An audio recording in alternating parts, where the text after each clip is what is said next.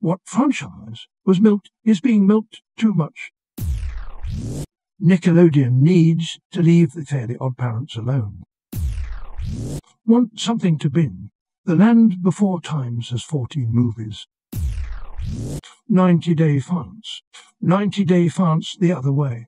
90-Day Fiancé before the 90 days. 90-Day Fiancé Happily Ever After. 90-Day Fiancé What Now? 90-Day Fiancé Pillow Talk. 90-Day Fiancé Just Landed. 90-Day Fiancé Self-Quarantine. 90-Day Fiancé 90 Strikes Back. 90-Day Fiancé Happily Ever After Strikes Back. 90-Day Fiancé 90 Days Bears, or 90-Day Fiancé The Other Way Strikes Back. 90-Day Fiancé Love Game. 90-Day Fiancé The Single Life. 90-Day Journeys. 90-Day Diaries. Darcey and Stacey spinoff. The Family Chantel spinoff.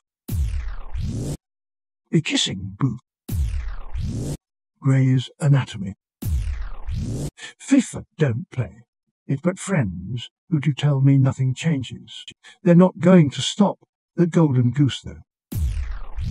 The Bachelor and the Bachelorette and multiple spin-offs. Why so many shows about people trying to hook at a Saturday night? The show has run its course. Let it die already. The Despicable Me Minions that was milked like hell since 2010. I think it's still being pumped out, but those yellow Tic Tacs curdled years ago. Terminator. I can respect the third one and Salvation, while bad, had a good premise.